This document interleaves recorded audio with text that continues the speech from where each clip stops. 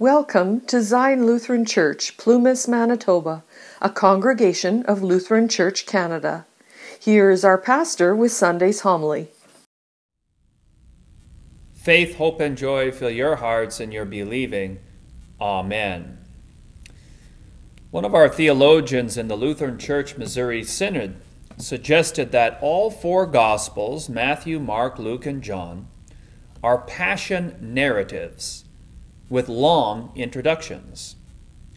Now, whether you agree or disagree with this assessment, you cannot deny that all four Gospels in the New Testament culminate in the passion of Jesus, in his death, burial, and glorious resurrection from the dead.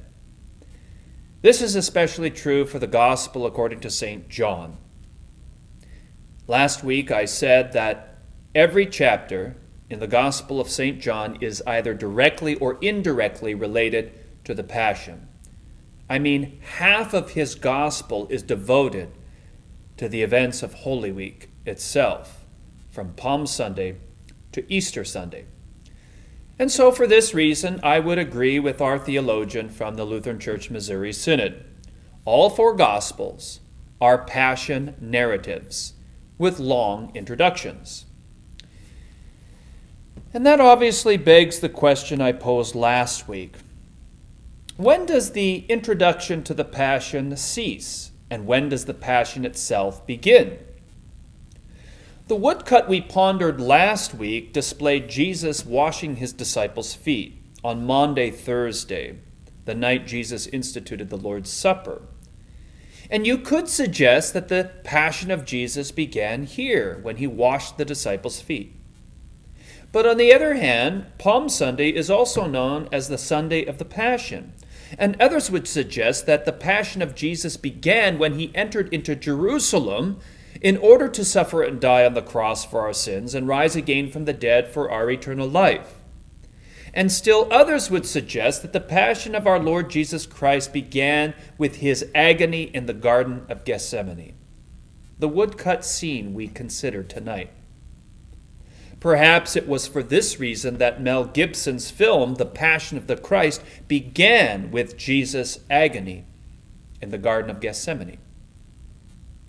The image of the Garden of Gethsemane is closely associated with another scene woodcut in Durer's Small Passion that we will not consider for our midweek Lenten devotion.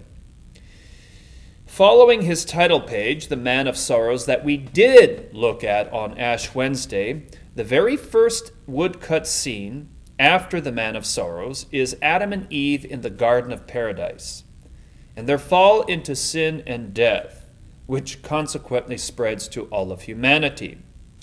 In the words of C.S. Lewis, we are all sons of Adam and all daughters of Eve, and therefore all of humanity now lives with this dreaded disease of death and sin. But the second Adam, Jesus Christ our Lord, took on human flesh in order to enter this world of death and sin, to defeat this horrible thing of death and sin by his death on the cross and his glorious resurrection from the dead. Jesus is the promised seed of the woman, the one who would crush the serpent's head, even though his heel would be struck to the wood of the cross in order to forgive the sin and death of all of humanity, and release them from death by his resurrection from the dead. For this reason, Durer depicts Jesus in agony in the Garden of Gethsemane. And Jesus is in the center of the scene, if you notice. And that's because Jesus is at the center of God's plan of eternal salvation. It is through his death and resurrection that we are forgiven and have eternal life. And this salvation of God is accomplished in Jesus' suffering and agony, which began in the Garden of Gethsemane. Jesus knows that his cross is near, that he will die on the cross for the sin of the world. He knew what lay ahead. Just look at the details in the woodcut scene. Notice all the emotions and images that Durer carves into the woodcut. You can see Jesus' suffering, pain, and agony. Notice how the woodcut is shrouded in darkness around Jesus. It's as if there is this halo of darkness that surrounds Jesus in agony. And you can see in his body physically how he is in agony. Notice how Jesus is kneeling in prayer with his hands tightly clutched, begging his Father to find some other way to forgive the sin of the world, but humbly and obediently submitting to the Father's divine will to death on the cross by crucifixion. You can even see Jesus' foot curled up, shown in a tight death grip of fear and dread of the cross, so as then to communicate how his sweat became like great drops of blood falling to the ground, according to Luke 22, verse 44. In the top left-hand corner of the woodcut scene, Durer reveals an angel descended from heaven to strengthen Jesus. In a white cloud of glory, the angel brings Jesus his cross so that Jesus could complete his divine mission according to the Father's will. Jesus would indeed drink the cup of sin and poison to its dregs and suffer and die on the cross for you, for me, and for all of humanity, so that we might be forgiven, so that we might be cleansed and purified by his blood shed on the cross and have eternal life through his resurrection from the dead. Beneath the cross, in the bottom left and right, are Jesus' three executive apostles, Peter, James, and John, his dearest friends, the ones we met last week when we saw them in a triangular formation when Jesus washed his disciples' feet. The three executive apostles, Peter, James, and John, had also witnessed his glorious transfiguration on Mount Tabor. But now they are slumbering and sleeping while Jesus suffers in agony and pain, while he battles the tempter. Peter is seen in the bottom left-hand corner, slumbering and sleeping. We know it's Peter because he holds his sword in his hand, ready to strike the ear of the servant of the high priest, to which Jesus would heal that servant's ear.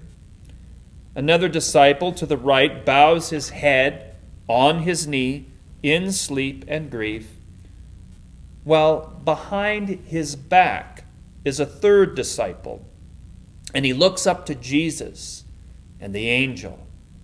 It's difficult to make out, but he's there. Holy Scripture teaches us that all three apostles slept, and yet Albrecht depicts this third disciple awake, with his upturned face intensely watching Jesus in his agony and pain. And we assume this one looking up at Jesus is the Apostle John, the one who never left Jesus' side, even when Jesus was nailed to the cross for the sin of the world. Far, far in a distance, at the top right-hand corner of the image, you can barely make out the enemies of Jesus. They're now leaving Jerusalem with their clubs and swords and flaming torches, ready to arrest Jesus and bring him before Annas and Caiaphas and later Pontius Pilate. There is no doubt that the passion of Jesus has begun. And we have to remember that all this took place late on Maundy Thursday. After celebrating the Passover feast and instituting the Lord's Supper, Jesus and his disciples walked to the Garden of Gethsemane, to the foot of the Mount of Olives, which is less than a mile away from Jerusalem.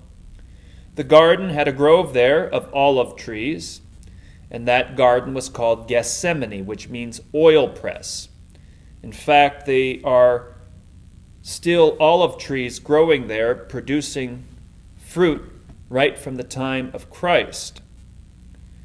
It was here in the darkness of Gethsemane that Jesus faced the fiercest temptation in human history.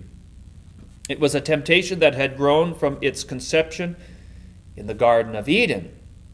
Jesus, the Messiah, is the promised seed of the woman, born of the Virgin Mary. He is the Savior. He is the perfect Adam, the second Adam, the one who came to do battle with Satan once and for all. And so, through the lenses of Durer's woodcut, we see vividly the humanity of Jesus Christ. While he remains fully God, without confusion, division, separation, or mingling these two natures, Jesus suffers great agony of body and soul, knowing that his time has come to suffer, to die, to be beaten, whipped, and flogged, and crucified on the cross for our sins and the sin of the world. Not for anything he had done wrong, but for what humanity has done wrong. As Jesus suffers, bleeds, and dies on the cross, he atones, forgives the sin of the world and our sin. It's hard to imagine the immeasurable gracious love of God in Jesus Christ. I don't think words can really describe it. How God so loved the world that he gave his only begotten Son, Jesus, in love, not to condemn the world, but to save the world through his death on the cross for every single human being, all the sons of Adam and all the daughters of Eve, until the end of time. The eternal love of God in Jesus Christ is for you, and it's for all of humanity. It is universal. It is for all people of all times and of all places. And that's why I love how St. John put it in his first epistle. Jesus is the atoning sacrifice for our sins and the sins of the entire world. In the Garden of Gethsemane, Jesus is consumed with anxiety and dread. Death and life are locked in mortal combat, struggle and temptation. Jesus knows his cross. He knows that he must suffer and die to atone for the sin of the world. And therefore he places himself into his Father's hands. Not my will be done, but yours. In perfect love and obedience to his Father's will, Jesus crushes the serpent's head for us. The promise that came in the Garden of Eden is about to be fulfilled, as Jesus knows what will happen in the Garden of Gethsemane. His suffering, passion, and cross will indeed atone for our sins and the sin of the world. But as for you and me, we thank our Lord Christ that he knows all our woes, all our sufferings, all our pains, our fears and anxieties. In a lot of ways, we cannot identify with Jesus because no one will know what Jesus experienced as he took upon the sin of the world. But in a lot of ways, we can identify with these three executive apostles who do not keep watch with Jesus for but 1 hour. Where Jesus, the eternal Son of God, is victorious in his temptation. He overcomes Satan, the old evil foe, and he dies our death on the cross. We do not overcome Satan, our sinful passions of the flesh, or the lure from the world. We fall into temptation. On our own, we have absolutely no strength to survive the schemes and lies of the devil, the world, and our own sinful nature. But Jesus knows our every woes, our weaknesses, our struggles, our pains, our human flesh. Because in every way, Jesus was tempted as we are, yet he was without sin. And therefore, Jesus invites us to bring all our woes, all our weaknesses, sufferings, pains, fears, anxieties, and troubles to him in prayer. Jesus hears the prayers we pray in his name, and he promises to be with you and grant you courage and strength that comes through the very place where he promises to be in word and sacraments. And the blood of Jesus shed on the cross speaks a better word than the blood of Abel. It cries to God the Father for your forgiveness, so that when you do fall into temptation, you will have the love of Christ, his forgiveness, in order to carry on in this life of death and sin. And when we leave this valley of death and sorrows, We also have the promise of everlasting life and the resurrection of our bodies, because Jesus overcame death and the grave by his glorious resurrection from the dead and opened the way of everlasting life for you and all who believe in him. So in the words of Paul Gerhardt's hymn, "Why should cross and trial grieve me? Christ is near, with his cheer. Never will he leave me. Who can rob me of the heavens that God's Son for me won when his life was given? In the name of Jesus, Amen." Now the God of peace, who brought again from the dead our Lord Jesus Christ, that great shepherd of the sheep, through the blood of the everlasting covenant, make you perfect in every good work to do his will, working in you that which is well-pleasing in his sight, through Jesus Christ our Lord, to whom be glory forever and ever, and unto the ages of ages. Amen. You can find and follow Zion Lutheran Church Plumas on Facebook under Zion Lutheran, or on our open Facebook page called Zion's Sermons. Please like, share, and subscribe to our YouTube channel. Thank you for watching.